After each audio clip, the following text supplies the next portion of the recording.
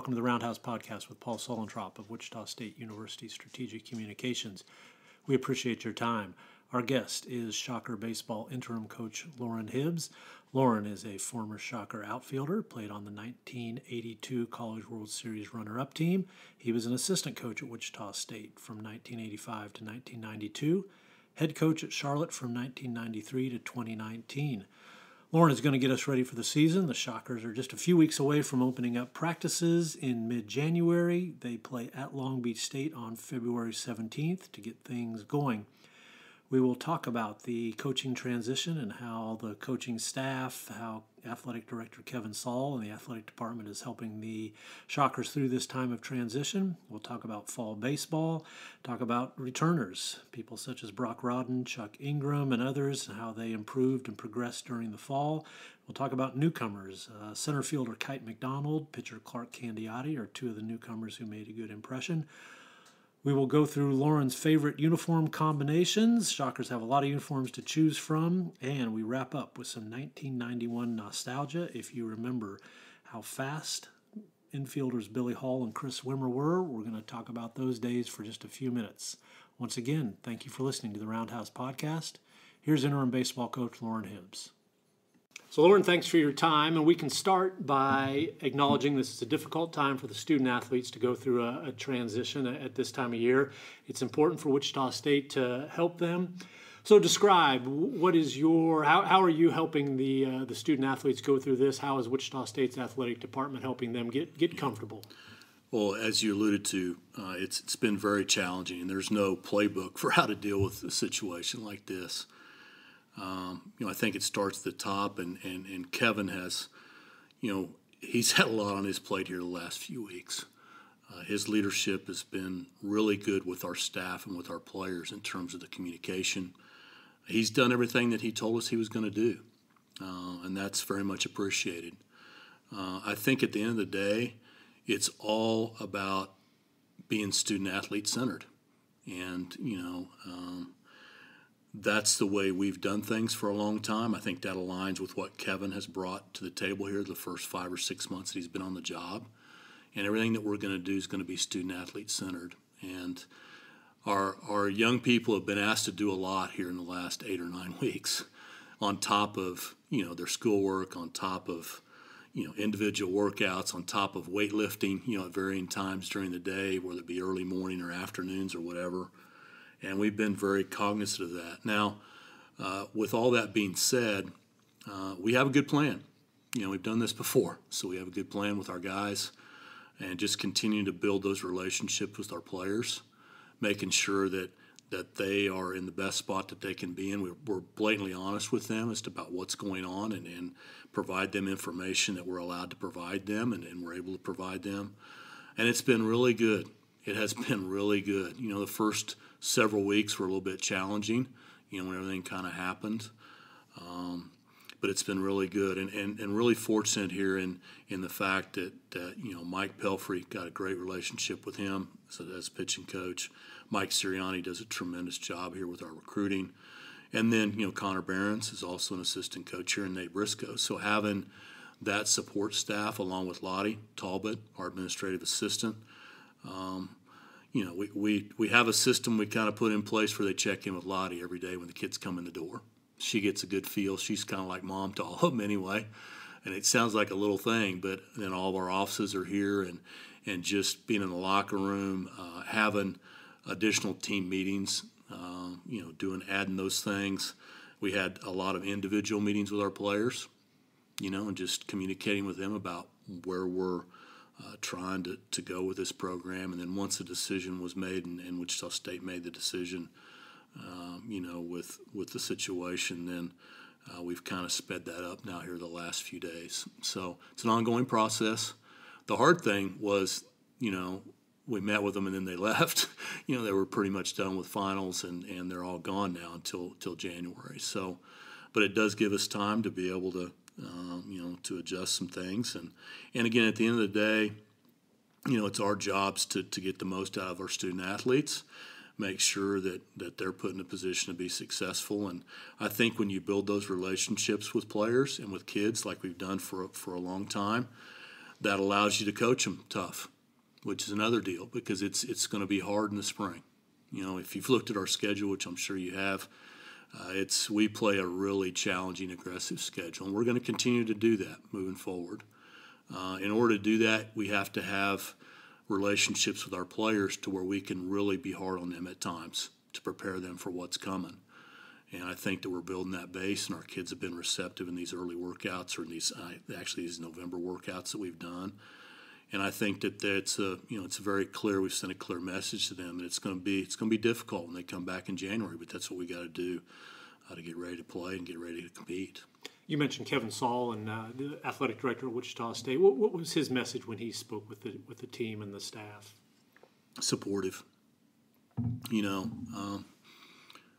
basically, you know, when Kevin approached me initially early on in the process and asked me to do the interim, and it was a shorter time frame, and then he approached me again and asked me to continue to move forward, and you know, just the feedback's been so positive. You know, just there was an 8-week period there where he had a lot on his plate, and he still does. He's got his regular responsibilities as AD, which is challenging, and then this on top of it, and you know, just the trust that he's shown in me and the trust he's shown in us. It's just he hadn't had to worry about anything here, you know, because we're going to do it the right way, and you know, to extend that on further, you know, I bleed black and gold, man. I mean, let's be real about it. I'm a shocker. I mean, this is I was in the same position several years ago, you know, in playing for Coach Stevenson that these kids are in right now. Now, there's things and circumstances here that we didn't have to deal with when I was playing that are challenging right now, but I've sat in the same seat that they've sat in or sitting in right now. And, you know, just fortunate that we have an athletic director that's trying to do the right thing, and fortunate that we have staff members that are committed to helping our student athletes, and our kids want to be good.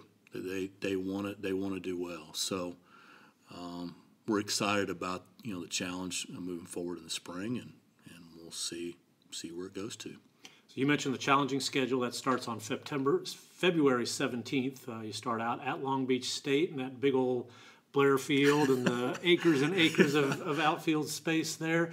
That starts a 6-game road trip. Shockers open at home on March 3rd versus Oakland. We'll remind people, Shockers have a good base of returners for the top hitters. People like Brock Rodden, Sawyer Thornhill, Jordan Rogers, Chuck Ingram are all back. Some mainstays of the pitching staff, such as Peyton Tully, Caden Favors, Cameron Bye. They're among the prominent returners on that staff. Take us through the timeline about how things get ramped up and starting back in the spring. Yeah. We're coming off of a challenging year last year, you know, and we got to be able to get the most out of our players.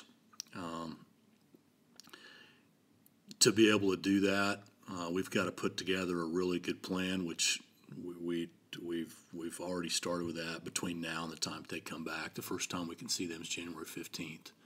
Now they can come back and do workouts on their own per NCAA rules, and we're fortunate here. We got incredible facilities, as you know.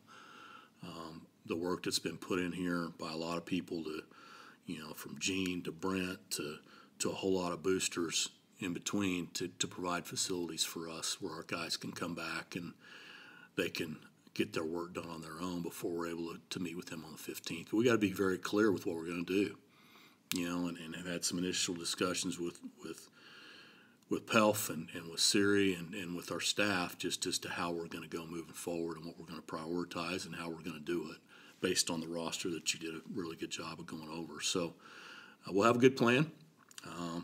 You know, it's we're not playing any you know, Dickie V terminology, any cupcakes.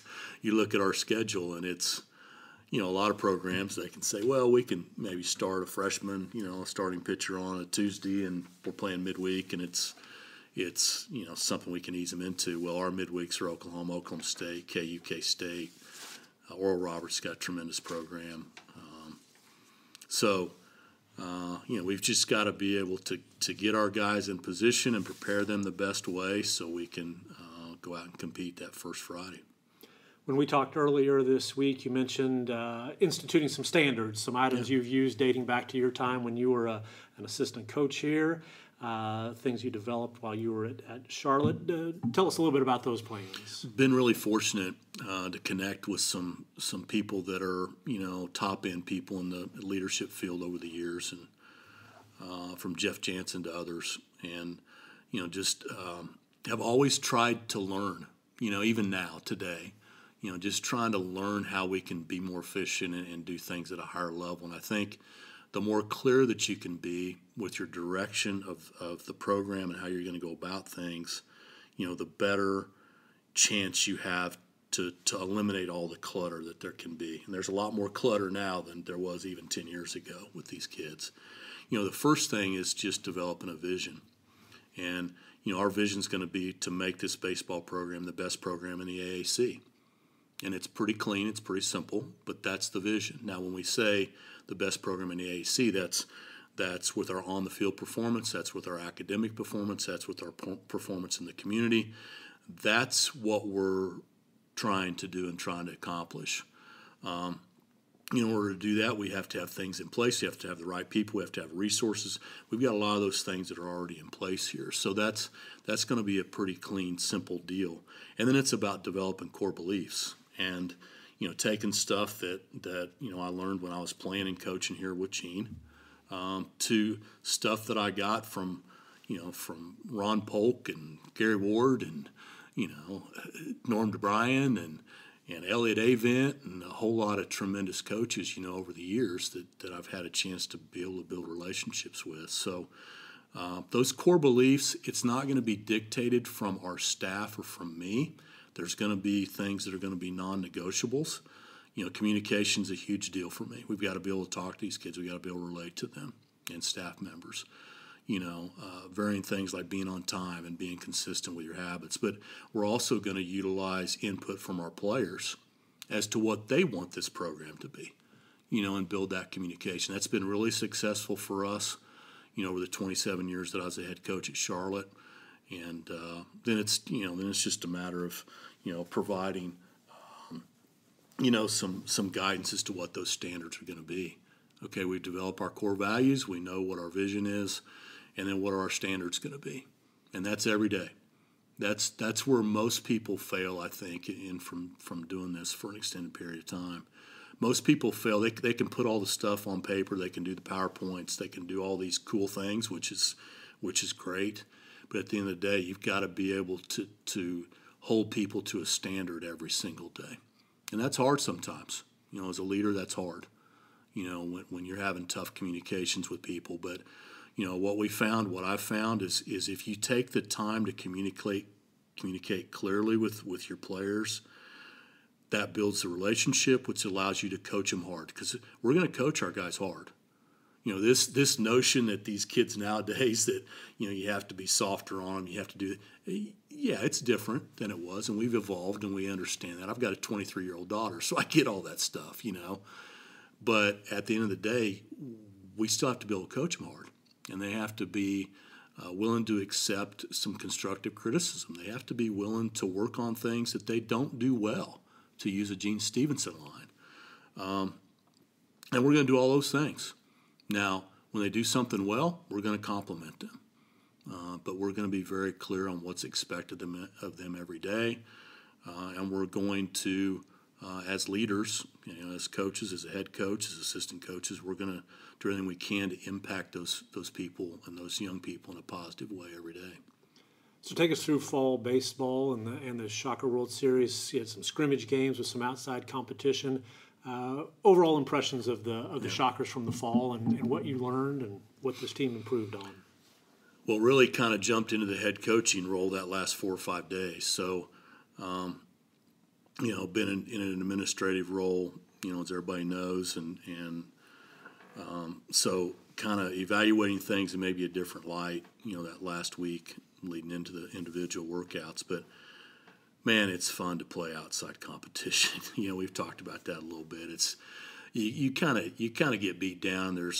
There's things that you can do to try to motivate them, to keep them motivated, and by playing inter-squad scrimmages. But it's pretty challenging sometimes. So to be able to play, the three outside opponents that we played. And, the guys at Cali, I've known Lefty and those guys, their coaches, I've known them for forever. And I even reached out to Dave, Burrows, who's a longtime coach there, who retired a few years ago, and just said, hey, what do you think? What do you see? And that's been great to have that relationship. As you know, we've had players from Cali, and we had a lot of players from Cali that played for us at Charlotte. So just getting that feedback and with Pittsburgh State, and then with the team that we played from Canada. So it was good. It's good to put our guys in uniform and have them play against outside competition, and we learned a lot. And we've started, like I said, the last week of fall practice, and in the individual sessions, we've started addressing some of the things that we've seen that we need to work on. What'd you like best about what you saw from the Shockers? Our guys want to do well. They want to be good. Now, there's a process you got to go through to give yourself a chance to be good.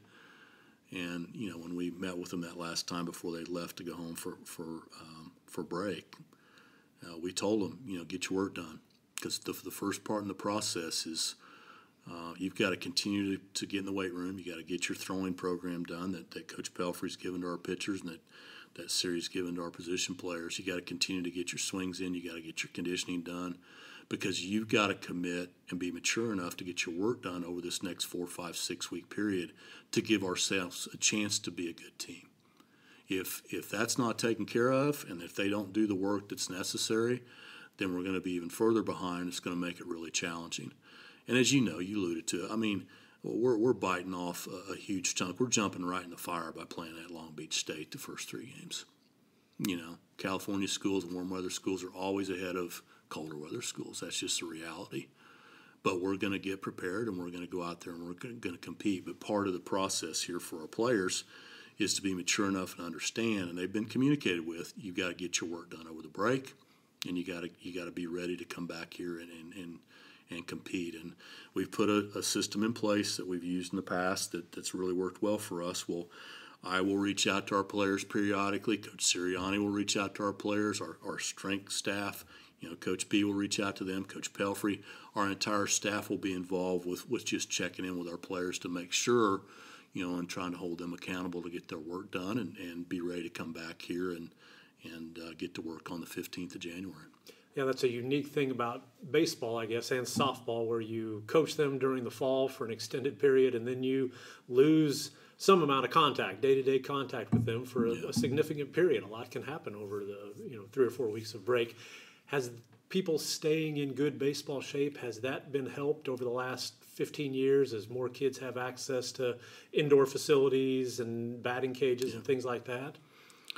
So what happens is all these kids go back to what you're saying. They go back to their indoor facilities, their travel ball facilities. And, we've got kids from Wisconsin, we've got kids from Texas, we got kids from Oklahoma, we got kids from Kansas. And what happens is all these kids go back. They have an opportunity to work out at these facilities, but they're working out with kids that are playing at other schools, whether it be Michigan, Minnesota, Texas, Texas A&M, Oklahoma, Oklahoma State, KU, K-State. They have a chance to kind of go back and work with them, which is pretty cool. Now that leads to conversations, about how you're doing this, how you're doing that. How are your coaches there at Wichita State? How are your coaches here or there? It leads to a lot of things, which I think are positive, that they can have that feedback and communication. We've made an adjustment over the last probably 5, 6, 7, 8 years in that when they come back, I'll have meetings with certain players and encourage our assistants to, like, hey, was there something that maybe you had a conversation with somebody that's playing at Mississippi State or playing at Oklahoma that maybe they did something a little different in the fall that maybe we can implement, and try to learn from our players. Again, build that communication with them, continue to build that relationship with them, and provide them input, and then also utilize our staff and the contacts that we have with trying to just find ways to do things better and put our guys in a better position to be successful.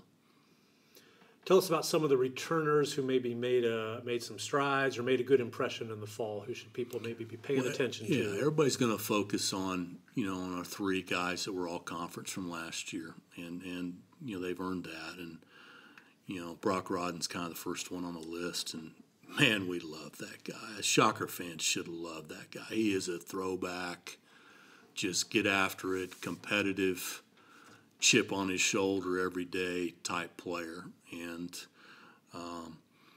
I think he really worked hard this fall at becoming better defensively. Coach Sirianni does a good job with our infielders, and there were some things that were addressed. And if people notice, he played quite a bit at shortstop this fall, which he's got the ability to do that if we choose to move that direction. But just a worker. It was our last week of fall after we had kind of made that transition from a coaching staff standpoint, and I saw him in the dugout, saw Brock in the dugout, and he was mad, and he's like, I got to go get some more swings in the indoor, Well, it's the last week of fall practice. He was drafted last year. He's a returning all-conference player. Most guys, or some guys would have just shut it down. I got 3 more inter squads, and it's not that big a deal. He wasn't that way, and he lit it up the last 2 or 3, inter squads. So that's just the type of mentality he brings, and he's obviously going to be a centerpiece of what we're doing moving forward.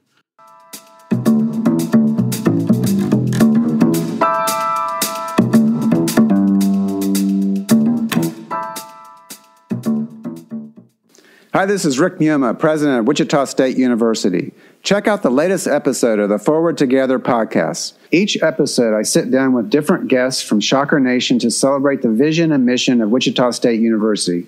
Listen wherever you get your podcasts.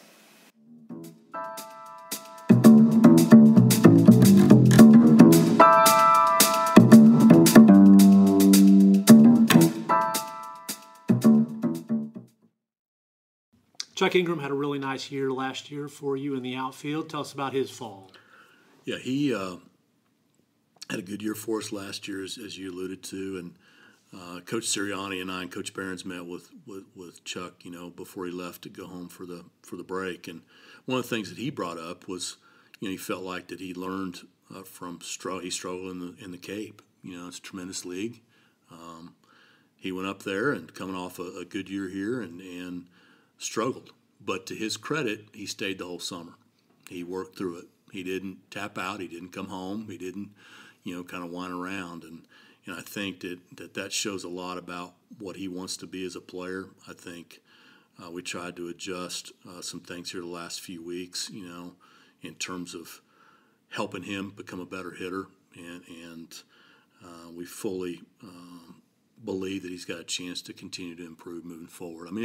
For him, it's all about putting the ball in play. He's so strong and got such tremendous bat speed.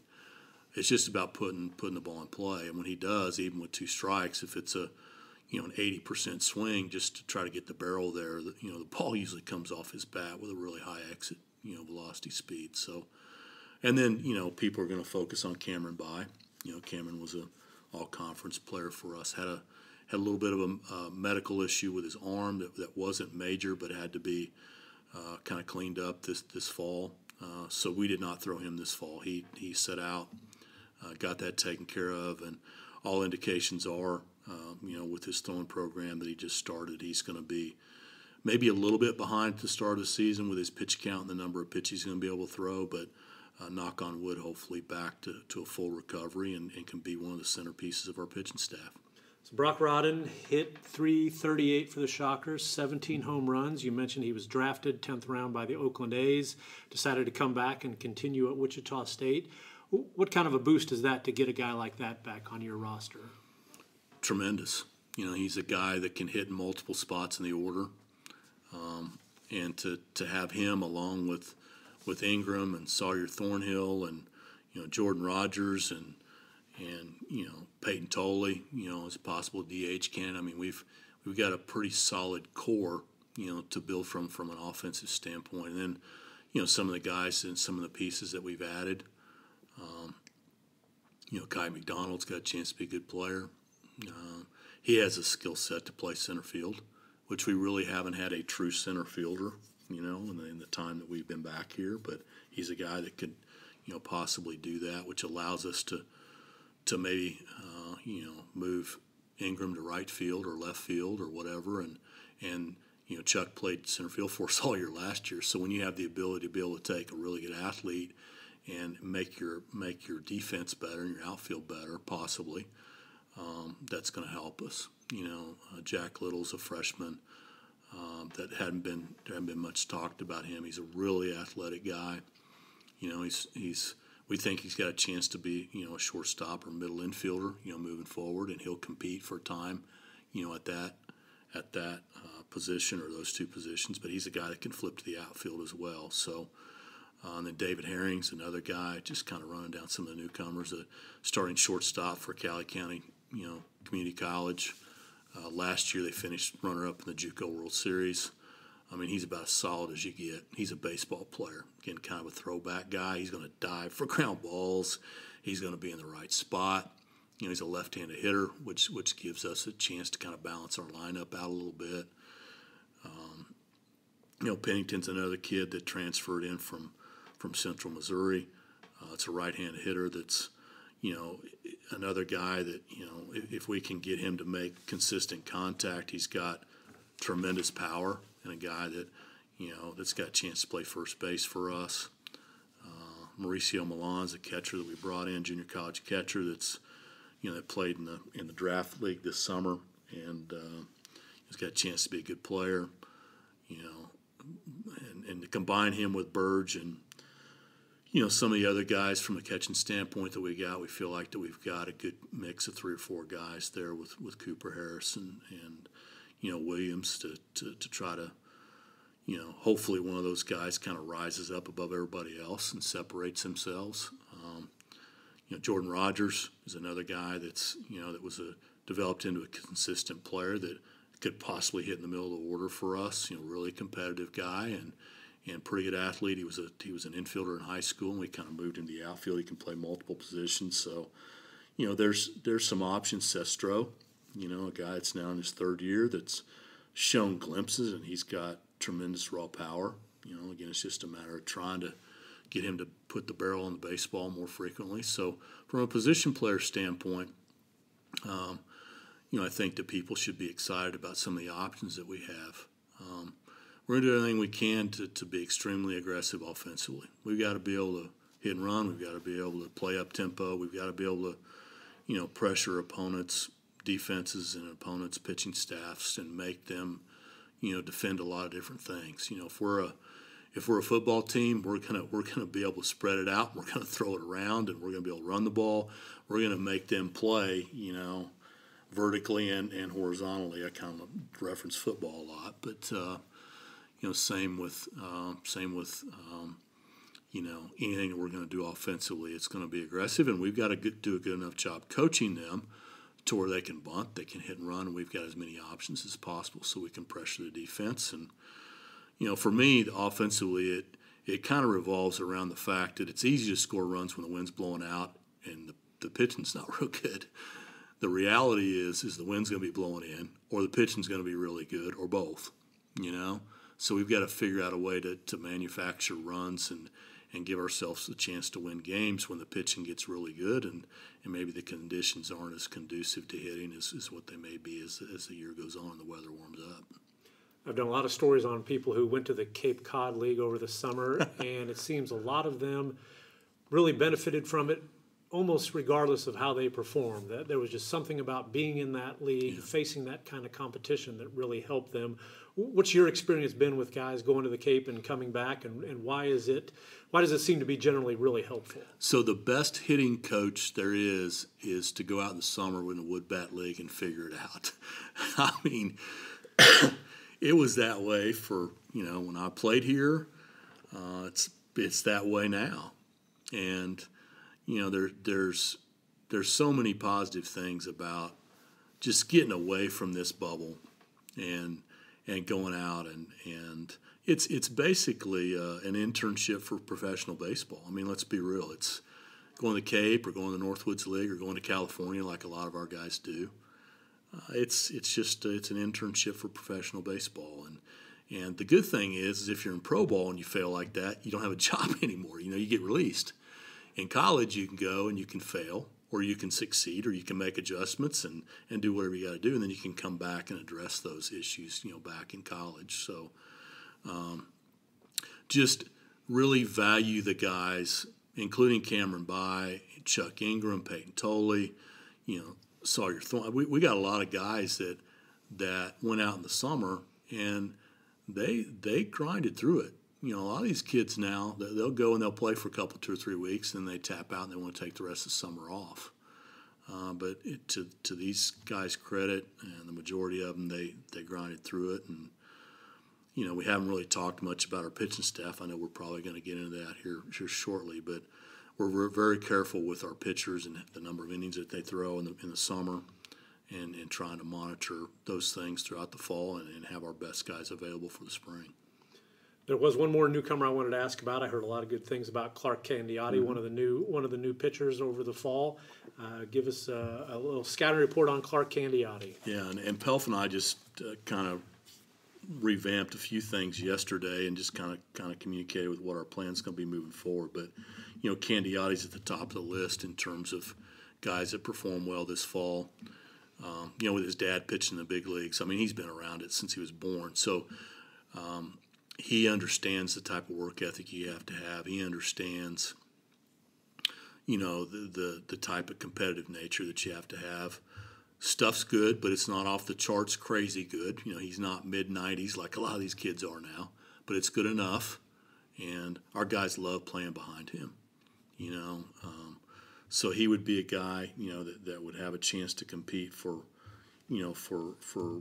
starting rotation spot.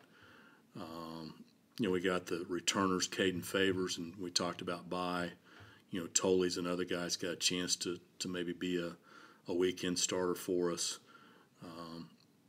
We're gonna probably train Jace Miner, who started a lot for us last year in midweeks, and Kranz, another guy that that's had a good summer and had a good fall.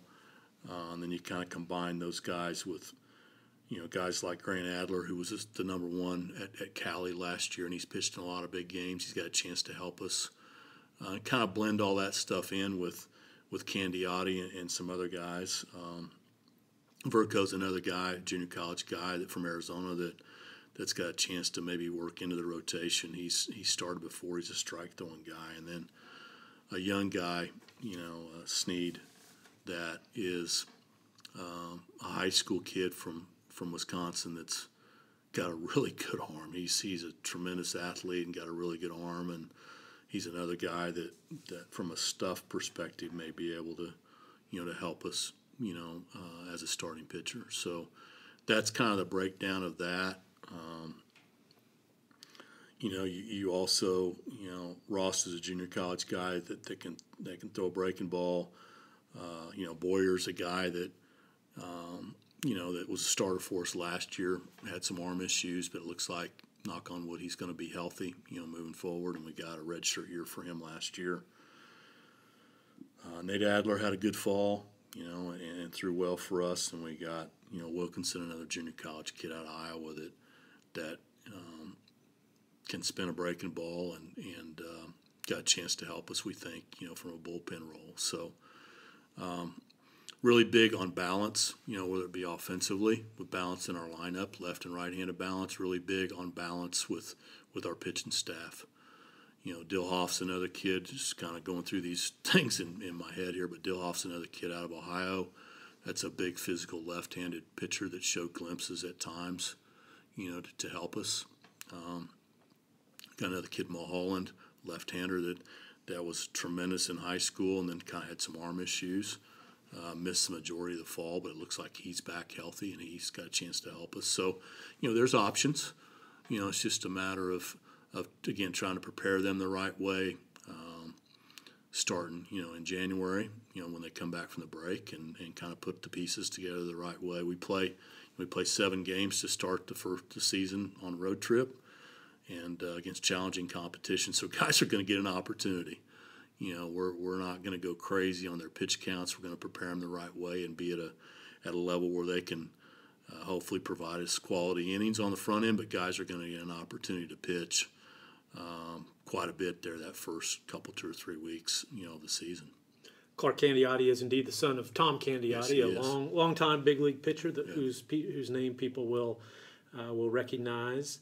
So Loren, you played at Wichita State. You worked as an assistant at Wichita State from '85 to '92, and then head coach at Charlotte from '93 to 2019. Let's start. What did you learn from working with Gene Stevenson that has continued to help you throughout your coaching career? How much time do we have? Yeah, we'll go with and I've stayed in communication with Gene for a long time, and actually had a great conversation with him yesterday. Just to get feedback and guidance from him, and he's a tremendous resource. Just like we talked about before, you have to be willing to work on the things that you don't do well. You have to be consistent with every day. You have to put kids in a position to be able to be successful. You have to work hard. You have to have a good plan. You have to communicate. All these things that we've talked about, are things that I learned from Gene, obviously as a player, and to compete, man. When I talk about bleeding black and gold and I talk about being a shocker, there's a mentality that's kind of hard to explain to people about what that means. You almost have to see it and live it and feel it. And, people, when I left to go to Charlotte and would run into people, and they're like, man, we played you guys back in 1980, 82 and this and that, and we hated playing against you guys, and that's, boy, man, that makes you feel good. But just that competitive nature that you have to be able to play for Gene Stevenson and to be able to coach for Gene Stevenson, you've got to have a very high level of toughness and competitive nature to be able to do that. And I thank Gene for that all the time.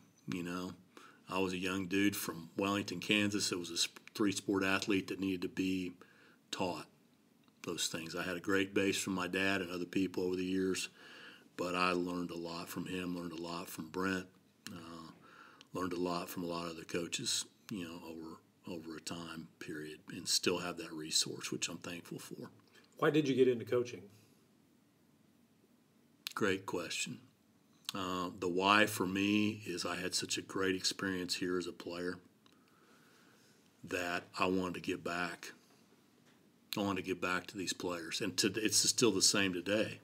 When Kevin asked me to do this initially on an interim basis, and then he asked me to do it, longer term, at the end of the day, it was about the players.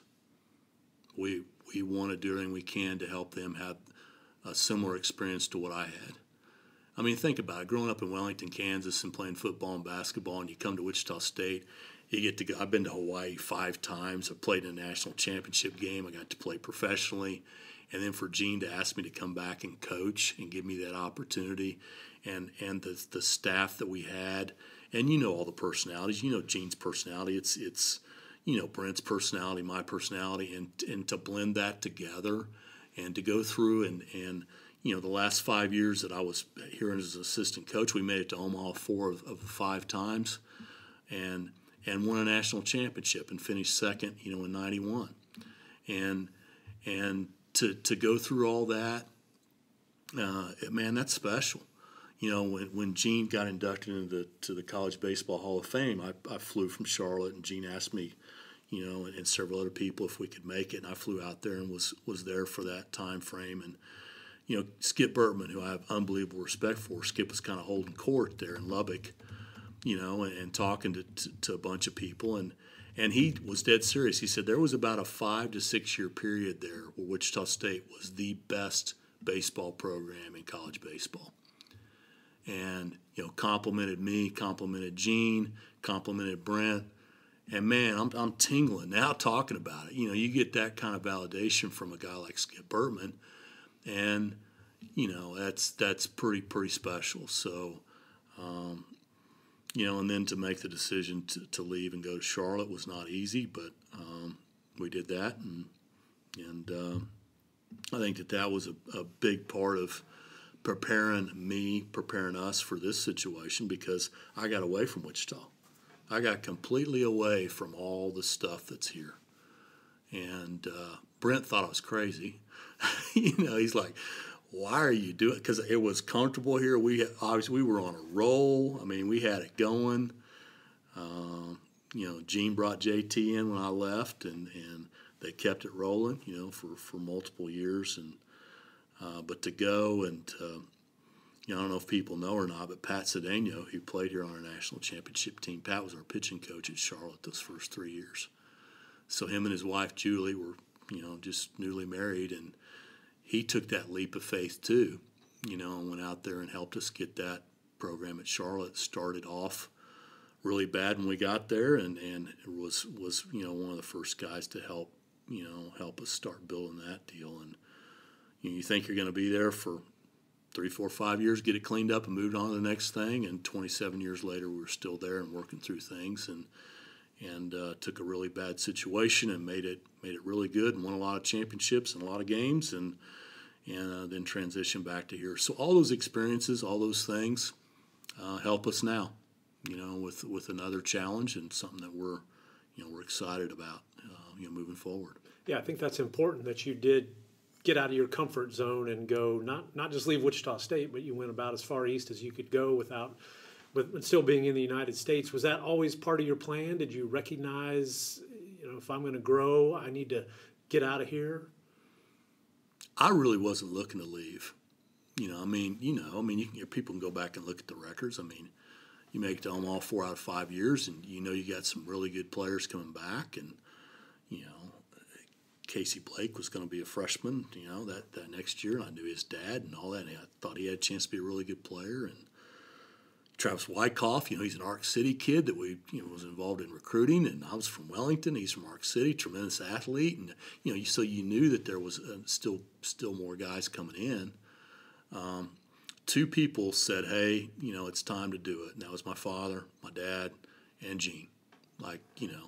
And Gene warned me. He said, he felt like it was a blessing that when he got here that there wasn't a program. He started from scratch. He said, "You're going to inherit a lot of bad, because the program is not very good, and that's going to be a different challenge for you." And then, just having those resources once I got out there as a young head coach, and I could call Gene anytime I needed to. I could call Brent anytime I needed to, JT, in addition to building a whole nother network of people in that part of the country. So I learned how to to talk with a Southern accent a little bit. All y'all used to could. I mean, I can get down there when I need to. Not as fake as the LSU football coach situation, Brian Kelly. Well, I started laughing when I saw that. I just come on, dude, you don't have to go there. But and just building those contacts, and still a lot of great friends that live in that area. And have reached out here in the last few days and last week or so, and just they want us to do well. They're excited. They want Wichita State baseball to do well. Was there anything more fun than coaching Chris Wimmer and Billy Hall and watching them when they got on base? Billy stops by periodically. Chris, his son plays at South Carolina, so just have stayed in touch with those guys, and I still joke around with them that I think Jimmy Thomas and I, back in our prime, we might be able to give you guys a good run, a 60-yard dash, and they both just start laughing. But it was fun. I mean, they could literally outrun the ball sometimes, which sounds crazy, but they were just – and both of them were – Billy was undervalued. He was at Butler County, and he comes here as a walk-on, and he had to grind through it and developed into an All-American. And Chris, I mean, I'll never forget going over and watching Chris practice at East High School. And they had him and Tommy Tillman and, Llewellyn. They had several really good players.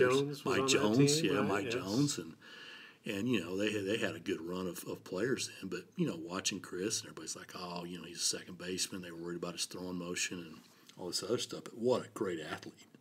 I mean, incredible athlete. And, when he got here even, I played him at second a lot. And there was – I think maybe it was his fall before his sophomore year, and Gene, when Brent and I, met with Gene and his staff meeting, he's like, we need to play Wimmer at shortstop this fall. And I was like, what are you talking about? He can't. He's going to struggle to throw the ball across the field.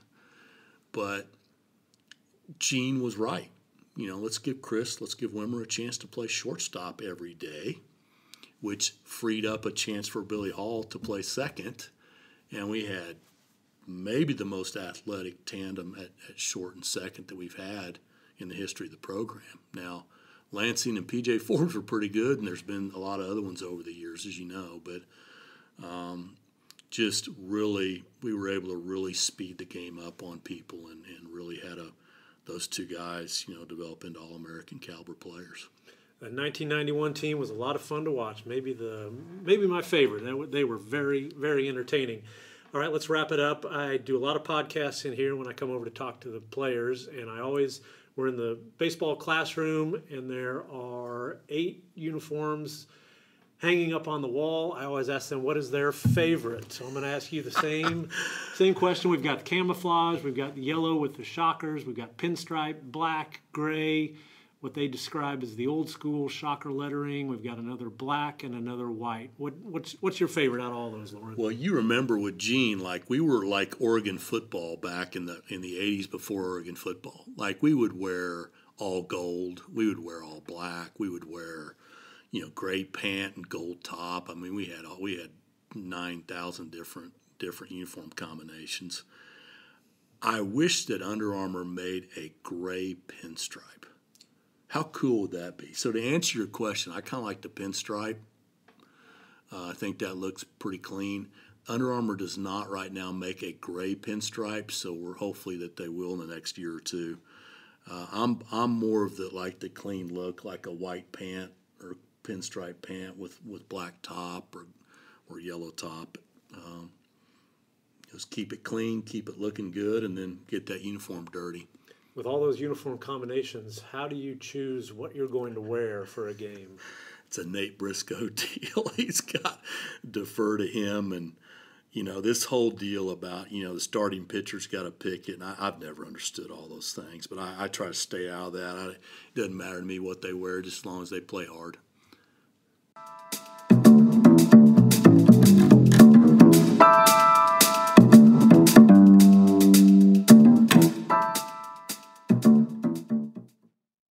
Thank you for listening to the Roundhouse podcast, courtesy of Wichita State University Strategic Communications. We encourage you to rate, review, and subscribe wherever you get your podcasts. You can find more Roundhouse content at GoShockers.com. It's over. It is over.